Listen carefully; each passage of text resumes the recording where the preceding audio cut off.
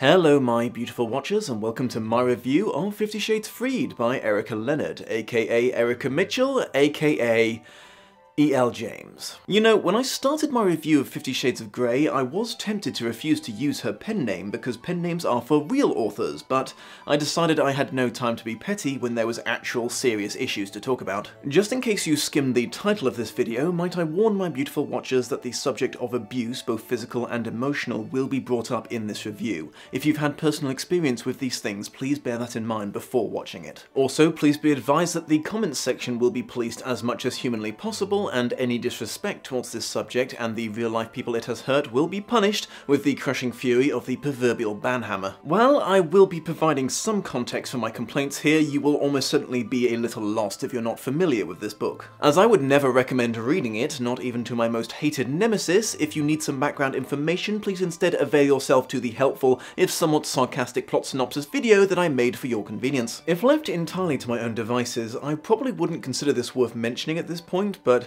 every time I fail to do so in a video like this, people try to explain it to me on the slightly patronising assumption that I've somehow managed to miss this little detail until now. 50 Shades started its existence as an online, overly sexual Twilight fanfiction under the seemingly random name Masters of the Universe. The name and enough details to avoid copyright issues were changed later when it was published as a book, but you can constantly see where it was inspired by certain Twilight characters and plot points. Or at least I'm told you can if you've actually read Rebecca Meyer's books. I have not, which is why I don't reference them in my reviews. I think I have enough beef with this series that I don't really need to bring up the plagiarism, you feel me? Now, don't misunderstand me, I medically require a year between reading these books to preserve my mind and body, but it does have some disadvantages, namely, it's just long enough that I manage to repress all the worst parts of the books and end up being horrified by them all over again. What I'm trying to say is I'm probably going to end up repeating a lot of the complaints I made in the reviews of the last two books, but I just can't let this shit go. Apologies if you've recently rewatched the backlog in preparation for this. James still only knows a limited number of descriptives. Words are repeated over and over again, sometimes in the same sentence. The murmuring is the worst. Okay, that's technically not true. I think whispering is repeated more often, but I couldn't stop noticing the fucking murmuring. Everyone was just murmuring and murmuring and murmuring and murmuring and murmuring and murmuring and murmuring. And I mean everyone, not just Grey and Anna. A police detective comes to interview Anna about the attempted assault on her, and he fucking murmurs too. Learn more words, James, for God's sake. She also needs to learn the correct meaning of the words that she does know, because she's still using the word subconscious to mean conscience. And while we're on that subject, the level of detail that goes into what Anna's subconscious and inner goddess are doing at any given moment was always slightly disturbing, but now it's gotten to the point where I am fully convinced that Anna can actually see these people. They are definitely not metaphors. You don't describe a metaphor sunbathing herself on the deck of a ship or reading the complete works of Charles Dickens. I'm telling you, this is no longer a clumsily miswritten shoulder angel and devil situation. It's vivid hallucinations that need to be reported to a medical professional as soon as possible. Anna still comes at the drop of a hat, disguising how limited Grey's sexual stamina actually is, and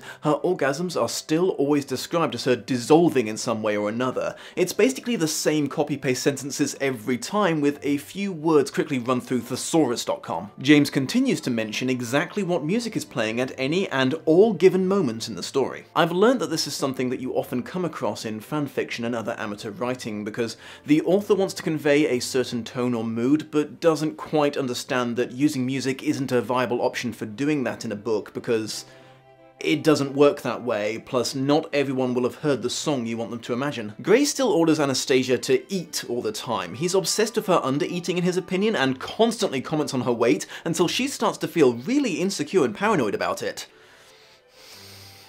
Oh hey, first one of these of the episode. E.L. James flip-flops on the subject of Grey's BDSM for a third time, abandoning the middle book's plot that Grey is aware that he's not really a dominant, and his need to punish brown-haired girls is a manifestation of his baggage towards his late mother that will hopefully evaporate once Anna is done fixing him, and returns to the first book's plot that he is in fact a capable dominant, and Anna will enjoy her time with him if she gets into it. I do believe I've cited enough examples over the course of reviewing this book series to prove beyond a shadow of a doubt out that Gray is the least qualified person in the universe to be involved in BDSM. As you may remember, the book starts with another attempt to make you feel sad for Gray by telling from his perspective how he sat with his mother's body for hours after she died before the police showed up. This utterly fails to invoke the intended emotional reaction for a number of reasons. First of all, it's just a really badly written scene even by James's usual standards, and that is saying a lot. Second, there is nothing on this beautiful blue planet of ours that would make me feel anything but hatred for Gray at this point. No amount of sad backstory can make up for the shit that he has pulled in these books. And third, a little writing tip, James. If you want us to take a character seriously and feel anything about her death, do not exclusively and relentlessly refer to her as the crack whore for 3 books. I know being surprised about this is a sign of insanity on my part because this relationship of theirs has been nothing but constant fighting since day one, and expecting that to change now is ludicrous, but even knowing that, I just can't believe that Gray would make such a huge deal out of Anna not wanting to say she'll obey him in their wedding vows. Now hear me out, I thought the whole supposed reason that Gray wanted to marry Anna instead of any of his other subs was because she did in fact disobey him, and that helped break down his barriers and learn to accept touching and shit. Now don't get me wrong, I have never believed for a second that Gray was actually improving and wanted Anna to be anything other than his demure, mother-looking like sex slave. I'm just shocked that James would write in such a blatant contradiction to all the character growth she claimed he was making. The first couple of chapters of this book are really fucking confusing because there's so many flashbacks, and said flashbacks are so long, sometimes the chapter feels like it's more past than present. There is no reason this book couldn't have started with the wedding and told this part of the story sequentially. Nothing is gained by suddenly switching the writing style to mimic an episode of Lost just at the start and end of the book. Anastasia starts this third installment of the story completely broken. She was always a wet paper towel of a person, but what little will that she did have is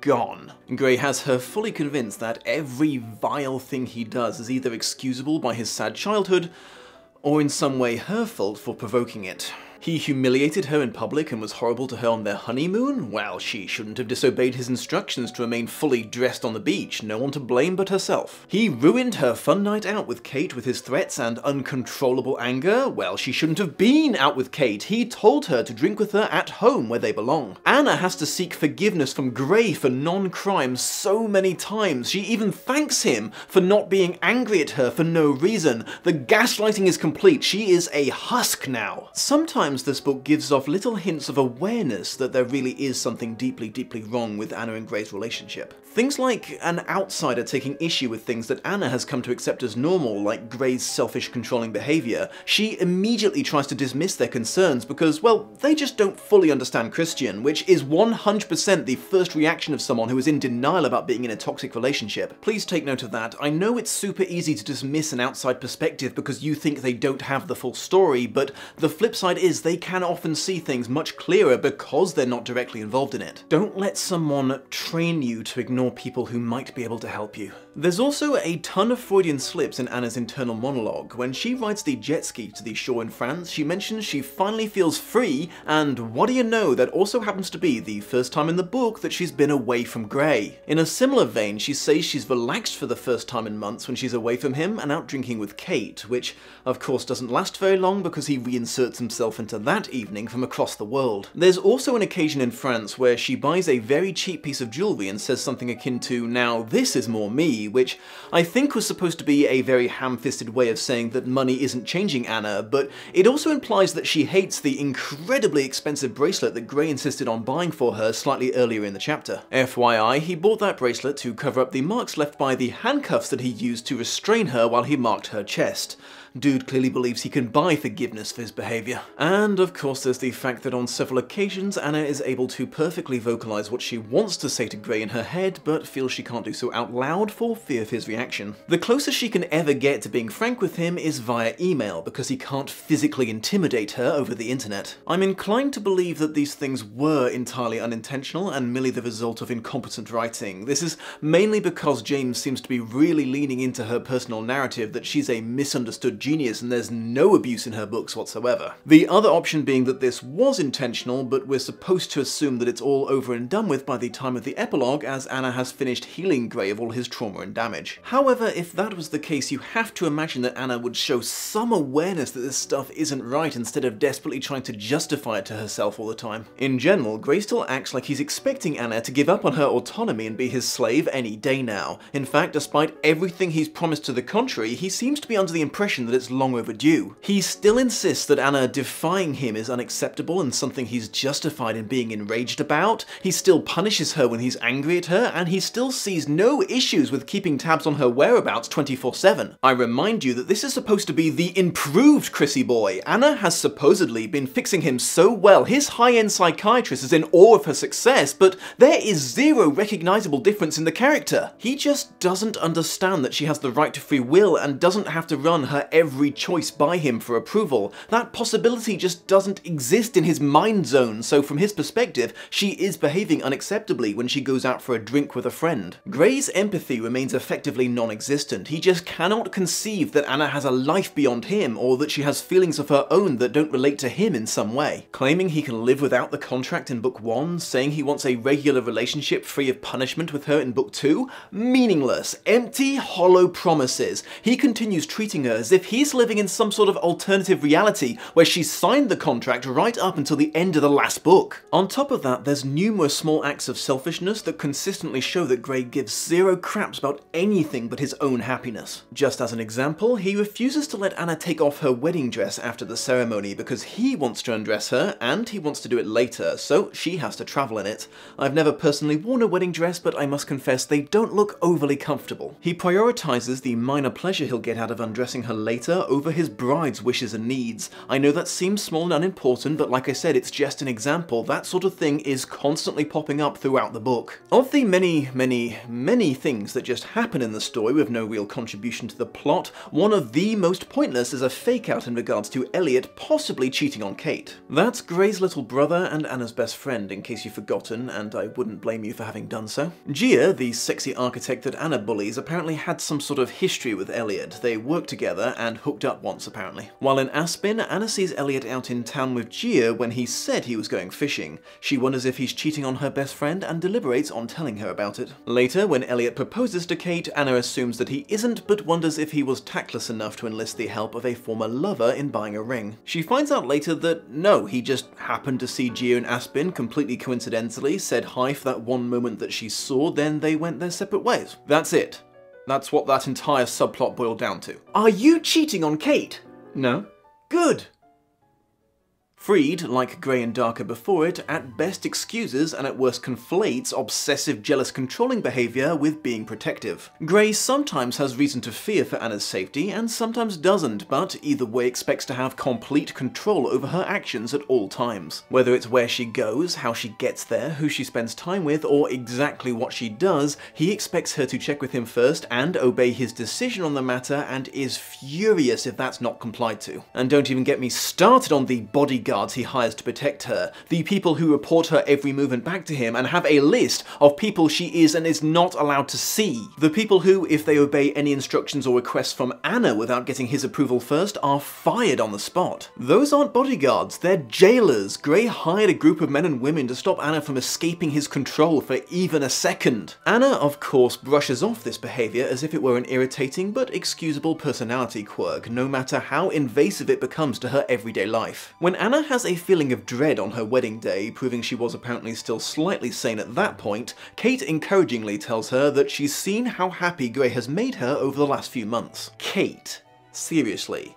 The same Kate who originally tried to advise Anna against going on a date with Grey because he gave her red flag vibes. The same Kate who saw Anna reduced to uncontrollable tears when Grey was punishing her, then immediately leaving. The same Kate who was living with Anna when she and Grey broke up for 3 days and that somehow made her such an emotional wreck it caused massive changes to her body. The same Kate who tried to tell Grey to keep away from Anna because of the terrible effect he was having on her. That same Kate is now talking about how happy Grey has made her. Is Is James retconning the past 2 books, or is she just assuming we're as forgetful of past events as she is? The fighting in this relationship is just too much. These people fight and fight and fight and fight and fight. They have been bickering and shouting and arguing since the day they got together and have never gone more than a day without it since. Anna has the gall to say something akin to, well, yes, the honeymoon was a little hard to get through, but I'm pretty sure that's the same with all couples, right? Anna, the honeymoon period is a byword for the start of a relationship where everything is going super well because you're so into each other and excited nothing seems like a problem. You are figuratively saying, well, the super fun, awesome time sucked, but that's perfectly normal, right? Anna thinks that her marriage is okay because even though they argue all the time and he treats her like shit, at the end of the day, they have what she believes is good sex. How was this character written to be this unaware of how healthy relationships are supposed to work? The really scary thing about Gray marking Anna's chest with hickeys so that she couldn't sunbathe anymore is that he did it after they had already agreed not to argue about it anymore and he had calmed down. I mean, it would still be an inexcusable act, but I'm pretty sure I would find it less disturbing if he had done it in a fit of rage. But no. It was a calculated act. He thought about how he could get his own way and initiated sex with her with the intention of marking her flesh without her knowledge or consent because he just couldn't stand the idea of other men seeing her. That's just evil. There's no other word for it. That's an evil act that requires there to be a darkness within you to even contemplate. I know it's all fiction, but I think the fact that there were no consequences for Gray for this will haunt me for years. Ownership plays a never-ending and increasingly offensive role in this romance. Gray really steps up how often he says, "You are mine," to Anna. He uses it for every occasion, when he's happy, when he's ordering her not to do something, or when he's angry. He's not even trying to hide the fact that he's not speaking figuratively when he says this anymore. I know that saying that sort of thing can be used in a cute context, but this sure as fuck isn't it. Gray proves again and again that he actually believes that Anna is his property. He says as much when he calls her an asset. It is so horrible to read. Every single woman in this book is instantly enamored with Gray on sight and slightly hostile towards Anna because of it. Every single one. No person of the female persuasion can bear to look away from his angelic face or able to do their job correctly when distracted by his vistage. Once again, there are 2 possible options here and neither are good. Either James cannot conceive of a woman who isn't obsessed with looks or can keep their shit together when presented with a good-looking man, or Anna has become so jealous and insecure she is now an unreliable narrator and is projecting homewrecker intentions onto these women simply because they dared to exist in the same location as her husband. I mentioned how there were a few non-relatable leaps in Anna's logic when she brought Gray a camera specifically to take nudes of her, but at least it was coming from a good place, an attempt to do something nice. Guess what? He makes it creepy. When Anna uploads the SD card, she finds out that Gray took hundreds of photos of her while she was sleeping and never mentioned it. I know I don't have to explain why that isn't okay to you guys, but apparently someone needs to do it for him. There really is nothing that this character can't take and make less consensual. Anna even sees one of her sucking her thumb in her sleep. Gray saw his sexual partner sucking her thumb and thought, oh yeah, gonna need a picture of that for later. But of course Anna's like, well, that's a bit weird, but on with my day, doo-dee-doo-dee-doo. In exactly the same way that James keeps trying to tell us in the dialogue that Gray's becoming a better person without it being reflected in his actual behaviour, so too does Anna's internal monologue keep insisting that she's becoming a strong, independent woman while still letting every single person in her life walk all over her. Alright, after just a few weeks of marriage, I've become a super assertive badass who takes no crap from anyone, thus proving my relationship is a positive influence on my life. Dream husband, I'll see you after drinks with Kate. No, I don't want you going out tonight. Drink at home. Okay. I guess we're staying in tonight. No, I booked us a table. Come on. Okay. I have to assume that the issues with Gray's behaviour when he came to Anna's place of work to be vile towards her for not immediately changing her email to reflect his last name are so obvious they're not even worth dwelling on here. But just wow, you know, most authors couldn't create a character this insecure and horrible if they tried. If James could just admit to herself that she's one of the world's worst published authors and everything she thinks is romantic is actually abuse, then she could become like one of the world's most sought-after writing consultants when it comes to creating villains. Every single film she worked on would have a Ramsay Bolton or Count Olaf level hate sink in it. Okay, this seems like it would be a good spot to take a break and maybe a few medicinal shots of whiskey. We'll reconvene in a week to resume my descent into madness. As I, unlike James, have no desire to profiteer from anything even remotely connected to the glorification of abuse, as with all previous reviews in this series, I will be giving away the ad revenue that these videos make. This time around, I've decided to do it indefinitely, and it's going monthly to the National Domestic Violence Hotline. I've been informed that in 2018 they received a record amount of calls from people seeking help, and the numbers are only going up this year. If you'd like to make a donation as well, the link will be in the video description. I'm sure it would be much appreciated. If you can't afford to, fear not. Spreading this video around the internet will mean more money for them, and you know, will make me more popular, and that's always nice. Thank you for joining me, my beautiful watchers. Don't forget to top up my shield against the dark horror of the YouTube algorithm by liking, commenting, and subscribing, and I will hopefully see you soon if the second half of this review doesn't cause me to walk out into the Californian desert and live forever as a hermit.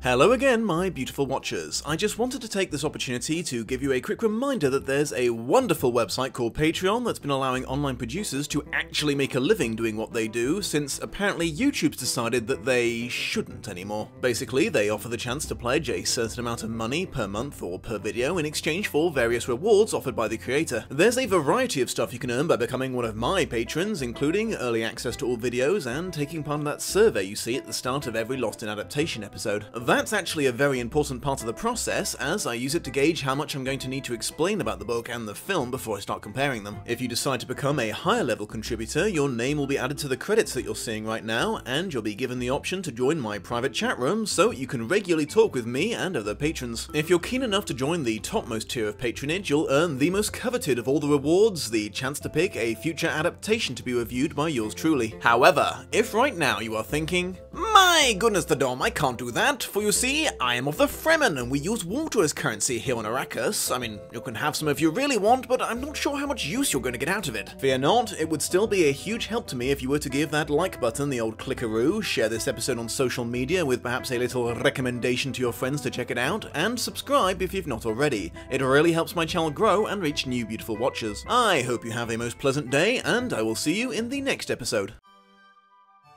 Hello, my beautiful watchers, and welcome to me coughing. Thought you could get me, didn't you, microphone? But not today. On with my day. Doo-dee-doo-dee-doo. What was that? Kaluna's Gargoyles DVD just threw itself off the bookshelf. It's like, I can't take hearing about 50 Shades of Grey anymore. The end. Damn kids and your skateboards. I say that unironically.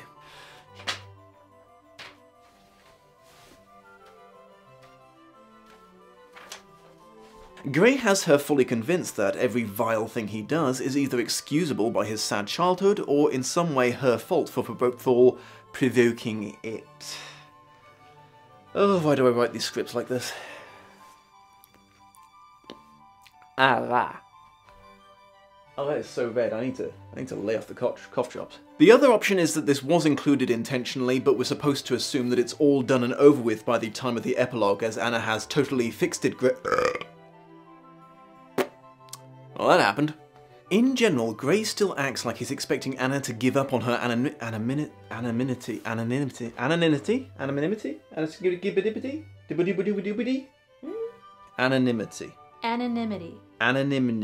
Nope. Anna. Nimity. Anna. Nimity. Nope. It's okay. Anna. Nimity. Anna. Nimity. Anonymity. Thank you. In general, Grey still acts like he's expecting Anna to give up on her anonymity, and he... Babe? Anonymity. Thank you.